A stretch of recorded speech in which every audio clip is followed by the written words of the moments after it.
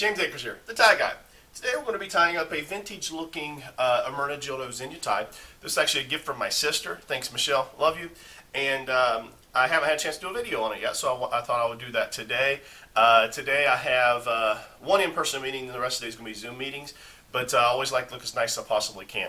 This particular tie, it is a Zegna tie, Hermes Zegna. It's yellow, and it has some kind of like almost slate blue squares, and some lighter blue squares, and some flowers. Looks like it's almost going up like a lattice work. It's a really cool design. Got a lot of intricate little details to it.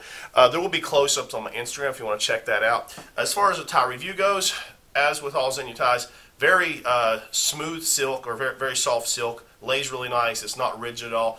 This is definitely one of the thinner Zegna ties you'll see. It's about the same thickness as a Ferragamo, and honestly feels like a Ferragamo, like the silk. It has that same buttery, soft feeling to it. Very smooth feeling tie. So let's tie it up and see how it comes together.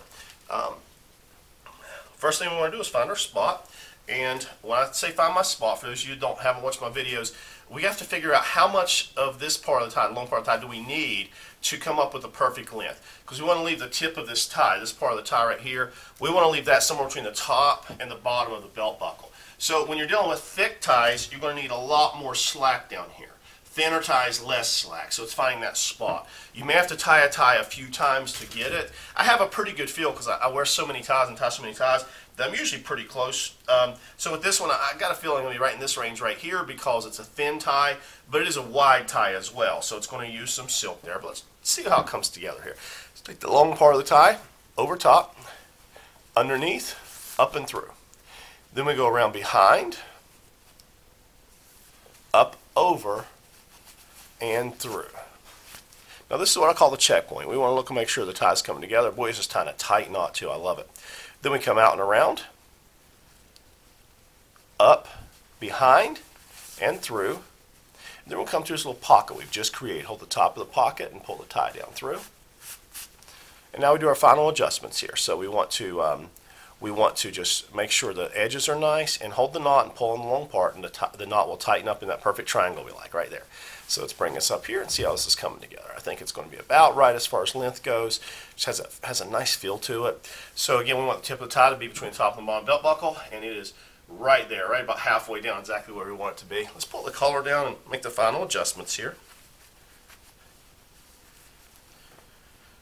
I tell you what, these thinner Zegna ties feel just like Ferragamo ties.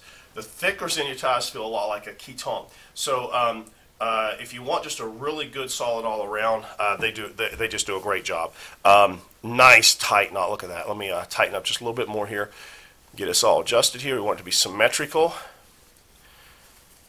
Tuck the back in. Okay, now the look is going to start scrolling across the bottom of your screen, and I'm going to go through it with you right now. Put this jacket on here. Now I'm kind of traditional. I like a two-piece suit.